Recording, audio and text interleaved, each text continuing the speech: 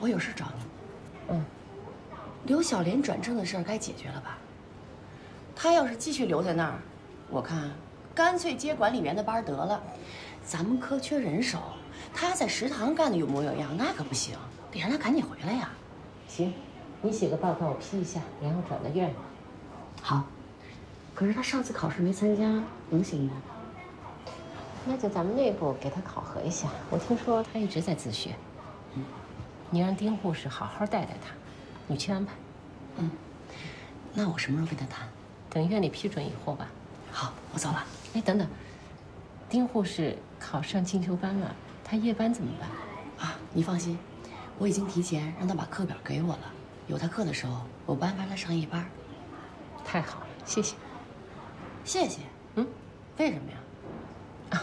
我的意思就是，你想的很周到，安排的很合理。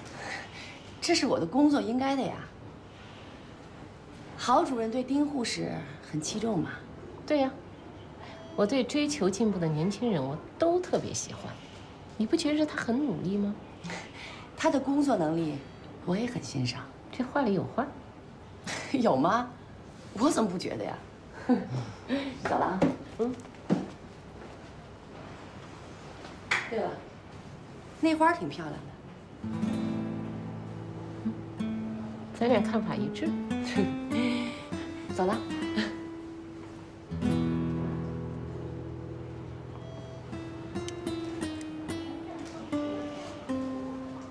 哎，来，好了好了，我去送吧。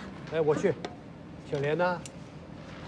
看书去了。好，叫她赶紧去当护士，别让咱们食堂把人家给绊住了，那样就对不起孩子了。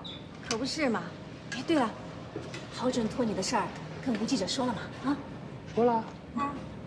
病人事小，误人事大。他怎么说？关心一下嘛。无可奉告。哟，来这一套。好，去取药吧。谢谢郝主任，过了吃饭的点了。没事。下星期要复查。哦，好，谢谢。哎呀，回来。我正要给您打电话说楠楠的事儿。下午还有手术，不吃饭怎么能行呢？吃了再说。这你也记着？那我怎么能忘呢？给你又煎俩荷包蛋。永远的荷包蛋。不爱吃也得吃啊。咱们医院的老中医说啊，吃鸡蛋可以补充体力。你一上守株台，那时间就没准了啊。咱们有备无患，吃。吃，输给我吃什么我都吃。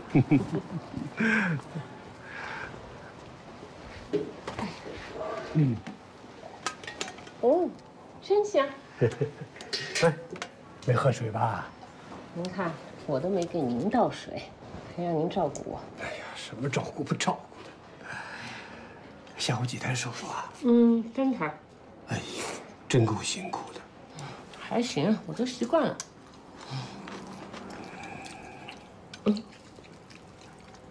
楠楠找您了吗？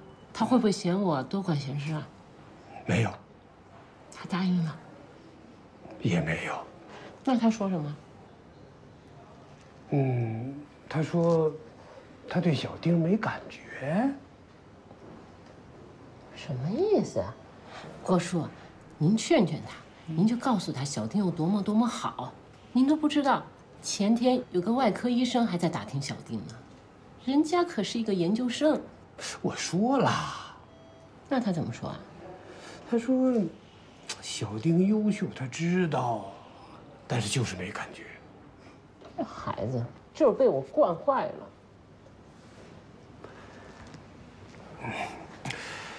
香宁啊，咱别剃头挑子一头热。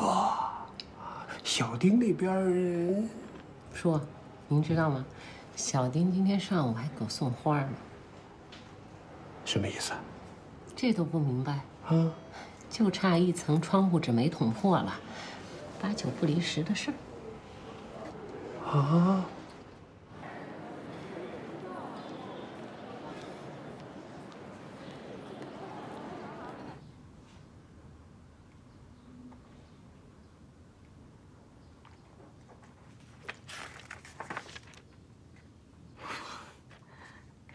真香。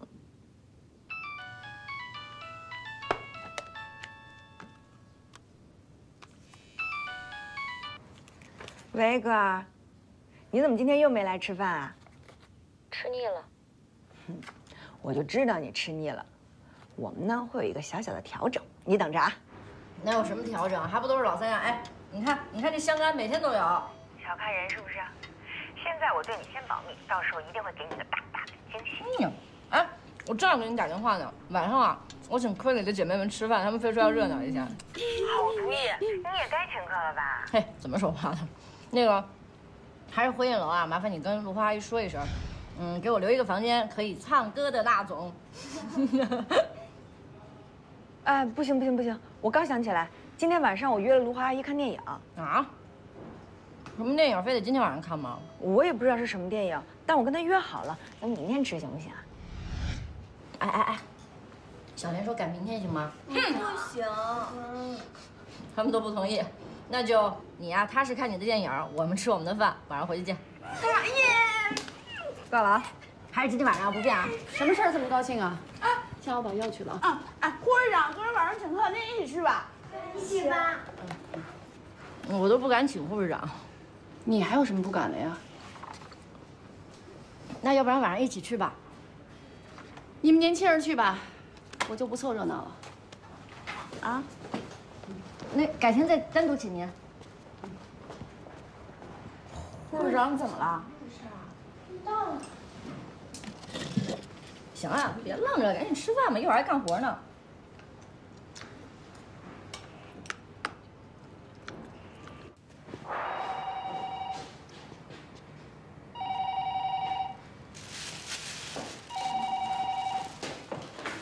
喂，院办。啊，那你等一下啊。师傅，院办电话。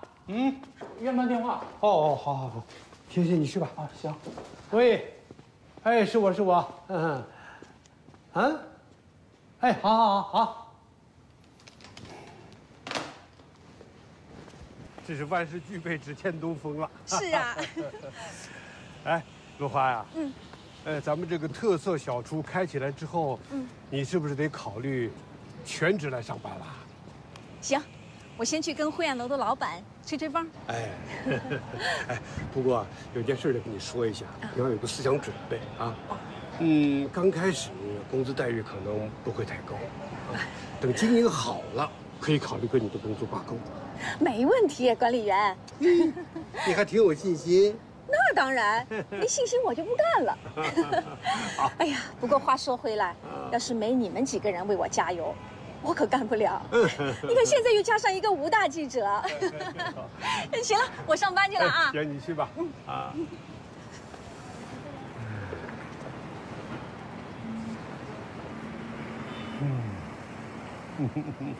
哎呀，麻烦您老同志老是往这儿跑，我们一定尽心尽力啊！哎，您慢走。哎，有什么事儿啊？电话里不能说。哎，坐下。刚才侨办来电话了，找你，5分钟，最多5分钟，你在这等着啊。哎，我不等。哎呦，我说，这，坐下。这谁的电话你就不等啊？我说，这侨办主任。你是怎么认识的？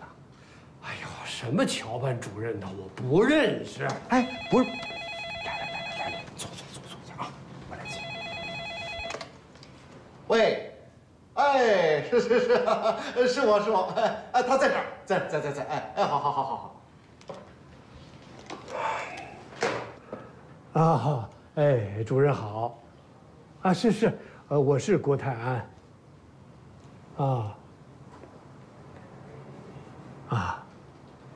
好，哎，谢谢。好，再见啊。哎，什么事儿？没事儿。啊？不是什么啊？没事儿。哎，你。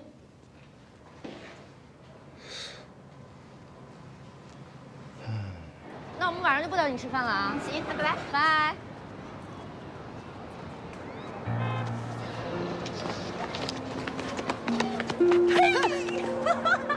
我一跳。今晚上看什么电影啊？不告诉你，待会儿收拾收拾，准时5点半下楼啊。好嘞。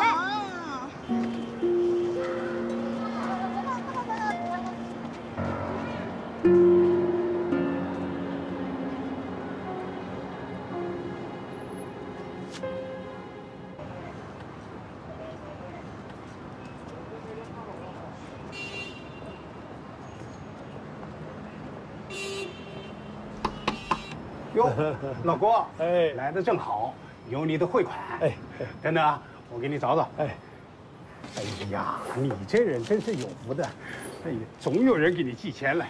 你看，听说上回你还给退回去了。哎，这谁给你寄钱来？啊，谢谢啊。嘿，这人还不说。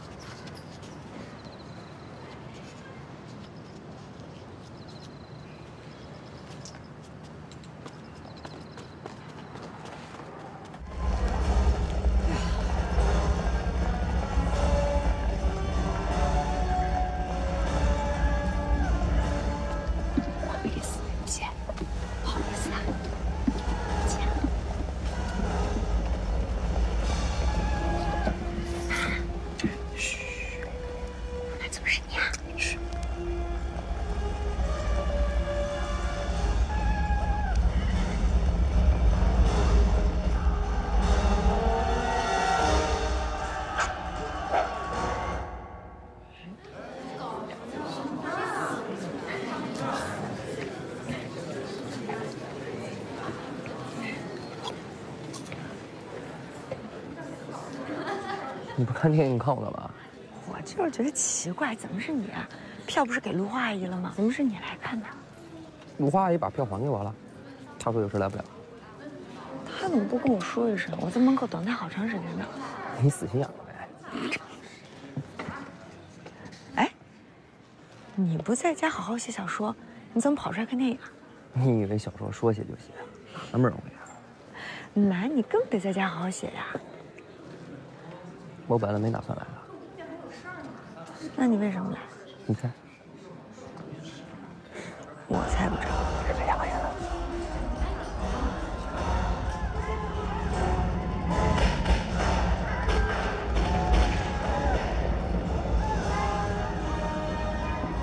为什么要来看电影？嘘，别说了，看电影。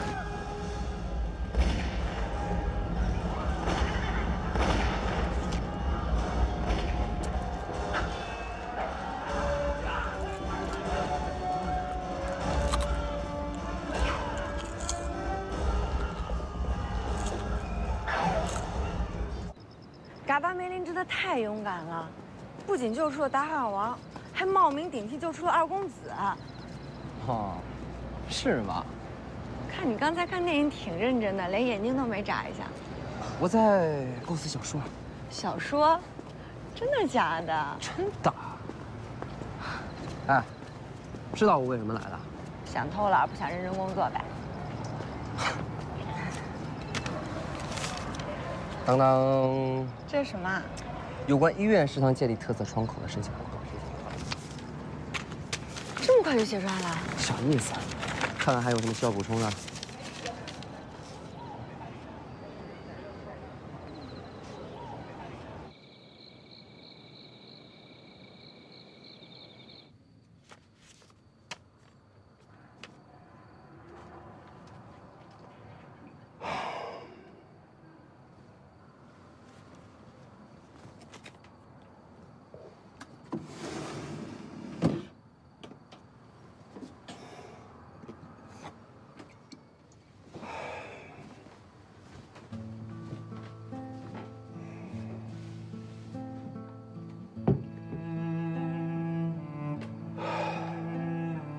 我跟你说话，你也不言语。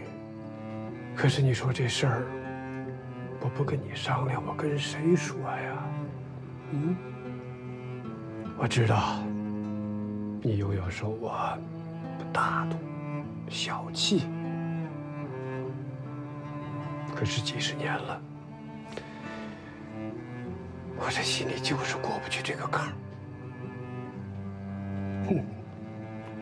大哥把钱寄来，要给咱爹娘修坟。你说爹娘如果知道了，他们是高兴啊，还是不高兴啊？啊？唉。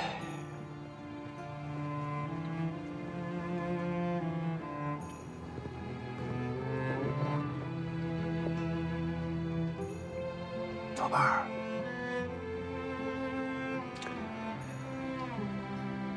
我想咱爸咱妈了，也想你，想咱们小宝了。你们倒是团聚了，留下我一个人孤孤单单的。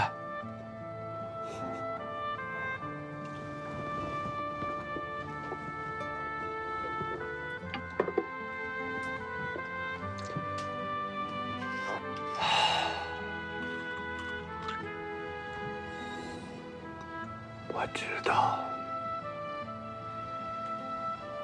你们也想我了。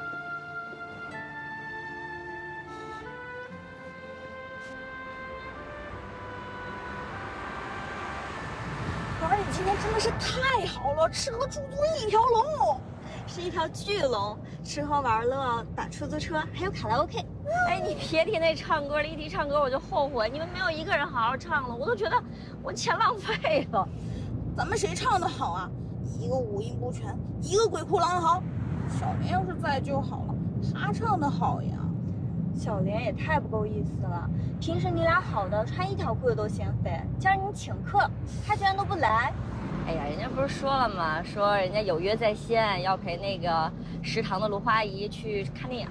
哦，对，哎，我听说小莲也回咱们科里了，真的？听谁说的？咱们科的报告都打到人事处去了，小心绝对可靠。那太好了，等他回来，咱也得让他请客。那不成吗？得咱们请他吧。哎，这么大的喜事，他必须请。那他要是不请呢？不可能，以我对他的了解，哎，绝对一高兴一嘚瑟，哭着闹着，一定要请客。这事他还不知道的话，咱就先保密啊。放心。小莲也该转转运了。他一进咱们医院，啥倒霉事都让他给摊上了。就是啊，你看咱格尔运气多好，我们格尔多努力啊。也是，咱们科除了护士长，也就属格尔了。哎，等你学成回来啊，那可不得了，眼看着就是护士长，不对，科主任的接班人。可以了，小姐，可以了。我们格尔是因为努力才有好运气，这么说对吧？咦？哎，好跑呀！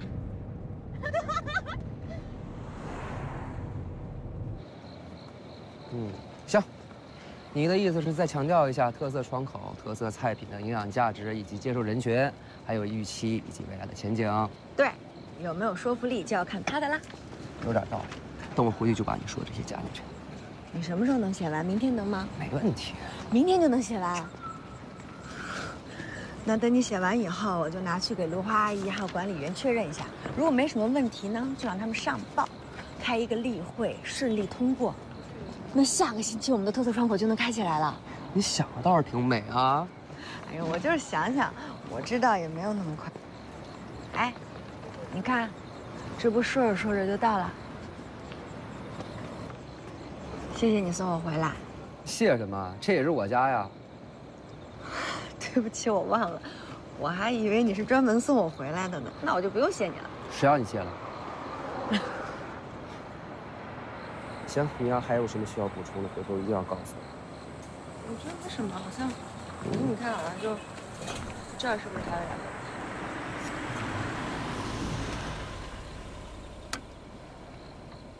下车。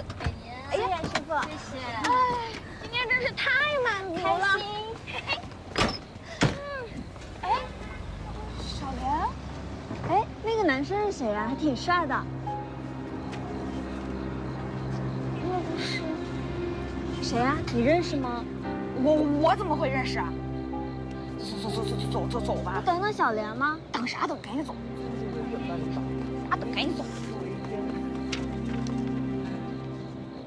那明天是你给我送过来，还是我去取？瞧你着急那样，明天打电话吧。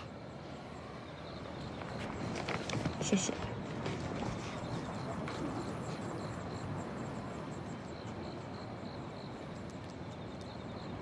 你干嘛呢？你不回家？我又不是大鱼，三过家门而不入啊。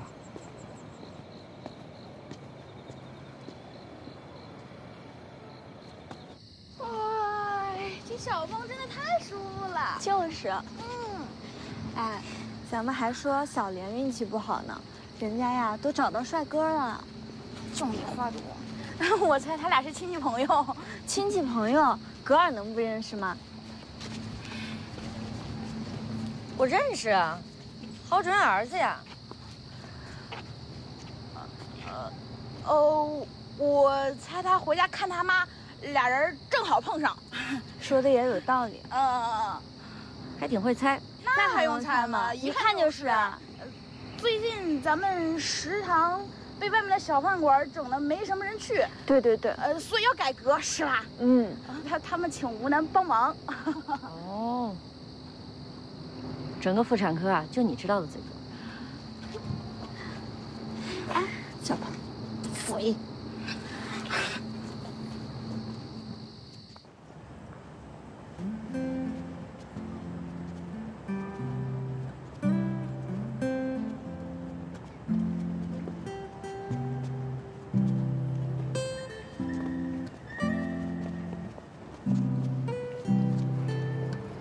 那我先回去了。再见。拜拜。我还是送送你吧。算了，你别送了，自己回去就行。那你先走。你先走。那我先走。哎，回去好好写东西。我可真走了啊。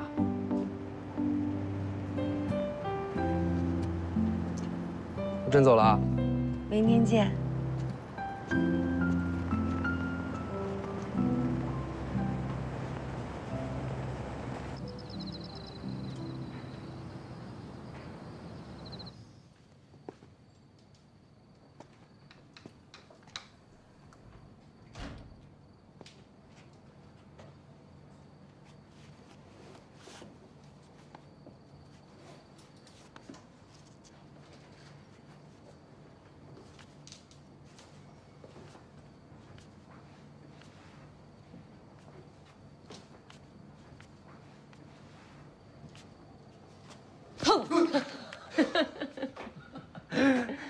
还想吓妈妈？哎，怎么这么晚回来了？我本来没想回来的，这俩人说着话，说着说着就要到门口了。你都到门口了，不得来看看您啊？你跟谁说着说着话就到门口了？刘小莲。你们碰上了？不是碰上，我们一起去看的电影。啊？你们一起去看电影？对啊。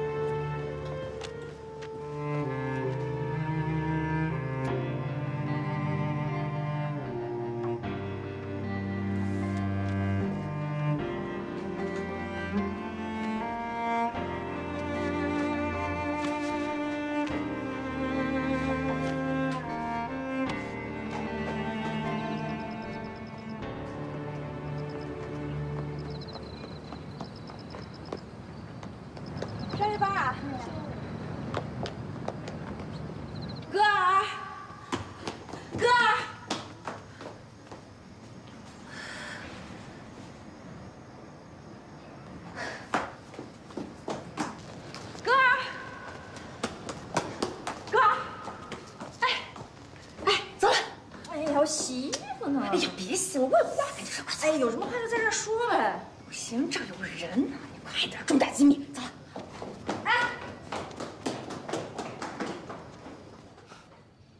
原来你是帮他忙啊，我以为你专门请他去看电影呢。专门请怎么了？我就是专门请他的，有问题吗？你别愣着呀，你快点帮我分析分析，到底什么情况啊？你自己觉得呢？我要能想明白，我不就不问你了吗？你觉得他对你心动了？想听我说实话吗？想，我要听实话。我觉得是你想多了。写小说的主意真的是他出的？这有什么好奇怪的？好，好，主意出的不错，就是没想到。就是没想到刘小莲能想出这样的主意。我怎么感觉您对他有偏见呀？没有。真没有？真没有。没有就好。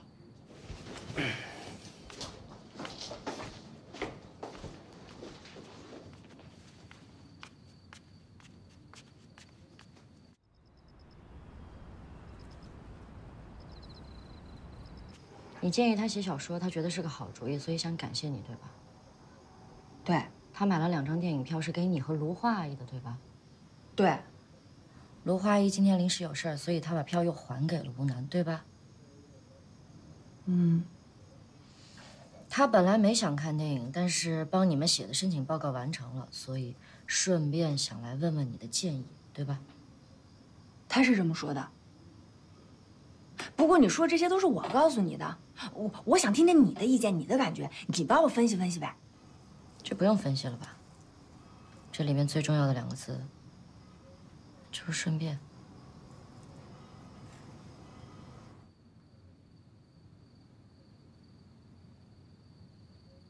天太晚了，就别回去了，住下。回来看你一眼，您挺好，又没什么事儿，不回去干嘛呀？谁说我没事儿了？我有事儿。郭爷爷跟你说的是，你怎么想的？就知道您憋不住，直接问吧。我直接问，怕你不说。我的态度，郭爷爷没跟您说呀。楠楠，本来呢，你恋爱啊、结婚啊这些事情，妈妈是不想管的。太好了。但是这次必须要管，机会难得，可遇不可求。小丁可是个好姑娘，是她的学历没那么高，但是她努力上进，聪明能干。我原以为她最多跟我差不多，但是现在看来，她的生活能力比我强，家务活是拿得起放得下，而且很客观地说，她是我近几年遇到的最好的学生和最好的苗子，也是我们科遇到的最好的护士，将来成为一个好的医生也是有可能的。所以啊。所以什么？我的话郭爷爷没跟您说呀。他说了，他说了你没感觉，你是不是感觉配不上人家呀？你妄自菲薄就没有意思了。我的儿子也非常的优秀的，你们很般配。你们要是在一起，将来家庭啊、事业啊都是可以预见的，而且你们的下一代，哎呦，打住！不是您是真糊涂还是装糊涂呀？啊！合着您非要让我把话跟您说白，弄得大家都没意思是吧？你到底什么意思啊？我的意思是，对不起，我对您的最好的苗子、最好的学生、最好的护士，乃至未来最好的医生，没有感觉，完全没有。那你要什么样的感觉？恋爱的感觉呀，您不懂吗？求您了，老妈，千万别再乱点养谱了，行吗？我的事儿不用您操心啊。哎，妈妈不操心你的事情，操心谁的事情啊？你恋爱了，你结婚了，你幸福了，妈妈就高兴，你说呢？啊，这样，我给你举个例子，你就明白了。刘小莲和小丁，是一个地方出来的吧，一起长大的吧，一个学校毕业的吧，可是他们就天差地别。哎，我就不明白了，他们怎么就天差地别？我这么说呢是不太合适，我就是想跟你说，看人要看素质，一个人的素质非常重要。丁格尔的素质就非常好。您怎么还没完没了了呀？我不是怕你错过机会吗？机会难得。行，您既然都把话说到这份上了，那我跟您有不一样的看法。就说刘小莲是吧？您要比一下，行，那咱就比一下。我认为，刘小莲更难得。您这是什么表情？你不会对他有感觉吧？我不知道，反正就觉得他挺有趣的。表面上看着没那么聪明，其实一点也不傻。我跟他在一起轻松不累，还挺愉快。还没缓过神来呢。他来看电影，真的只为了那份报告，这么有一点点是为我吗？所以你心动了？我也不知道他是怎么想的。先不管他，你先问问你自己，对他到底是爱情还是好奇心？我也不知道，就是有点心慌意乱。对，就是这个感觉，哥，你怎么什么都知道？对，就是这个感觉。当局者迷嘛，明眼人一眼就能看出。你看出来什么了？一个公子哥，一个痴情女。这听起来可挺惨的。我的话就说到这儿吧。哎，别，哥，你是我的指路明灯，你再给我说两句，再说两句啊。吴楠条件是不错，对他心动也很正常。那他对我呢？他对我真的没意思。这可不是我说的啊。也是，我自己条件又不好。我没说你条件不好，本来就是嘛，这还不明显吗？我要像你那么优秀，我肯定有自信他能喜欢我。你们俩的事别往我身上扯啊！哎，不是，我的意思是说，我要像你这么好，我肯定喜欢谁我都敢追。所以还是心动了。说实话，我跟他看电影的时候，心确实砰砰跳来着。但是你跟我这么一分析吧，我觉得你说的特别对。这事儿就算了。我可什么都没说。你说的特别对，你第一句就说了。我说什么了？我想多了呀。肯定是我想多了，也就是看了一场电影嘛。哎，但你也得理解一下我，毕竟我长这么大也是第一次跟男孩一起看电影，春阴荡漾一下也是可以理解的。你千万别跟别人说，我可不想让人家笑我，你更不许笑我。笨蛋！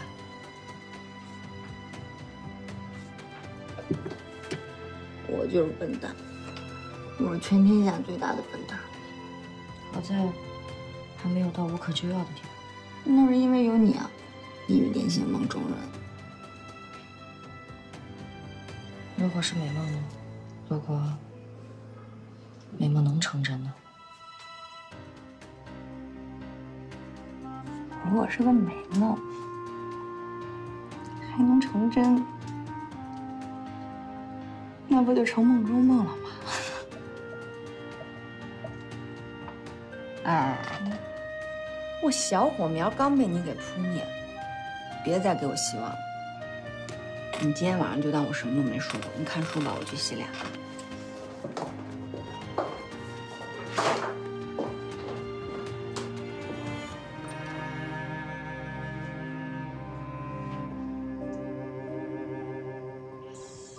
妈，您回去吧。我送送你。奇怪呀，您什么时候送过我呀？话没说完吧？我问你，你所谓的轻松愉快还不累，不是你说的那种感觉吧？妈，您不依不饶有意思吗？我有没有意思你知道，我不勉强你谈恋爱结婚，但是吃一堑长一智，这回得慎重。您到底想说什么？你对这个小丁没感觉，妈不勉强，但是你跟刘小莲不合适。你笑什么呀？我笑您瞎操心呀。他刘小莲愿不愿意做我女朋友，我还不知道呢。但我知道，您对他有成见？我对谁我都没成见，我只想我儿子幸福。行，那我有数了，走了。等等，你知道了，妈还不清楚。老实跟您说吧，您不提刘小莲吧，我还没细想。经您这么一点拨，我倒是觉着可以试试。试试？说什么呢？这种事情还能试啊？又不是儿戏。不是，您怎么开不起玩笑呢？一点幽默感都没有。走了。哎，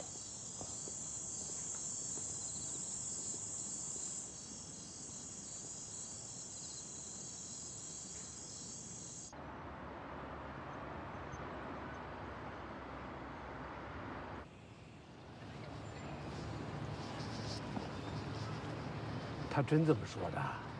是啊，他说跟刘小莲在一起轻松愉快，还不累。是，他跟小莲在一起是挺愉快的。他俩最近老混在一起啊？哎呀，什么叫混在一起呀？对不起，说错了。他们是不是老待在一起啊？他们在一起那是干正事儿。我知道。我不是就怕日久生情吗？这生错了情就麻烦了。不是，你紧张什么呀？我这是一朝被蛇咬，10年怕井绳。想想当初他跟阿蒙分手闹的那一出，我真的是害怕。哎，不应该。你当初是怕楠楠心里留下什么阴影，现在他对女孩子重新又感兴趣了，你应该高兴才对呀。那也不应该是刘小莲啊，她这是另外一种方式的自暴自弃。您想想，她放着条件那么好的丁护士，她没感觉，非要对这个刘小莲。我觉得小莲不错，我没说她不好，我就是觉得他们俩不合适。你到底怕什么？我怕她在感情上破罐子破摔，对自己不负责任，还连累别人。没那么严重，啊。你自己的儿子你还不了解吗？楠楠不是随便的人。另外，照你刚才说的，他俩不是还没开始吗？那开始不就晚了吗？所以我才来找您。楠楠从小听您的，您得赶紧制止他们。哎，这就难了。你想想，他俩还没开始呢，怎么制止？再说了，真要是开始了，谁也制止不了。楠楠说，她想试试，她要试试跟这个刘小莲谈恋爱。您说她都说什么话呀？这是。她这么说啊，是有点不慎重。岂止是不慎重，简直就是玩世不恭。她这样的态度是伤人又伤己，您说呢？孩子也许跟你说着玩呢啊。以我对她的了解啊，她不像说着玩的。他就想谈一场无谓的恋爱，他这是一个游戏呀！啊，谁碰上谁倒霉。哎呀，那你说怎么办？管理员，哎，郝主任，早上好。莲，你也这么早啊？我每天都挺早的。嗯，郝主任今天也这么早啊？啊，我6、5、2呢。你们忙。哎，好。走吧。哎，管理员，郝主任他看起来不高兴，他怎么了？啊，没看出来啊。走。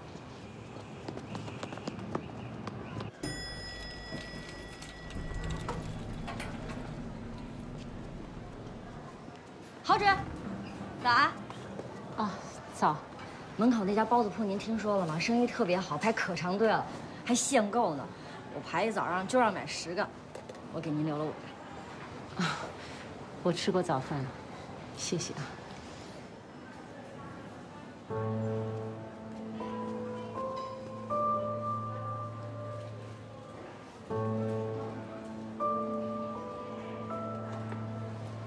你们俩没吃吧？给你们俩了。谢谢。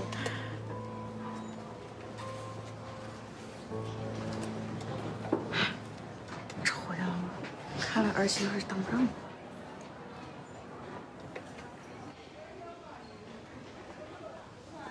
哎，你看见护士姐姐姐拿盆装书呢，我看是在装蒜呢吧？少来，你们俩讨厌啊！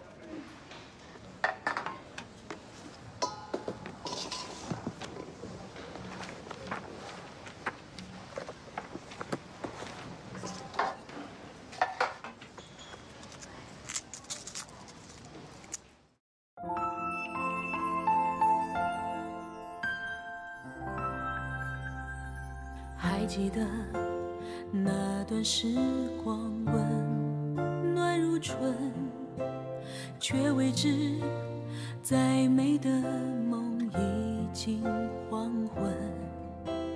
那些事像日渐加深的细纹，时刻在提醒我们。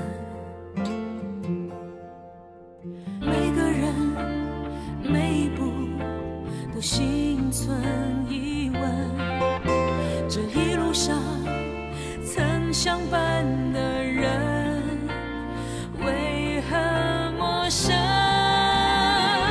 拥抱了有余温，久久不舍离分。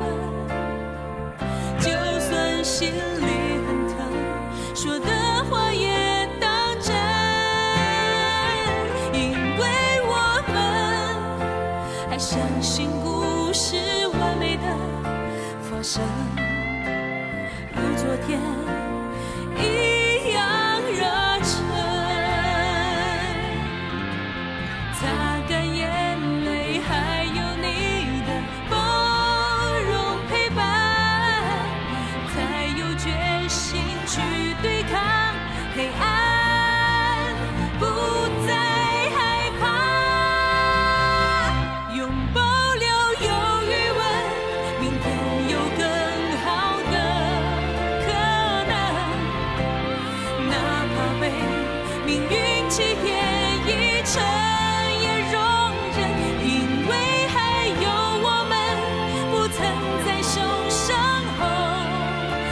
生不是为生，一定更缤纷美好，在等待。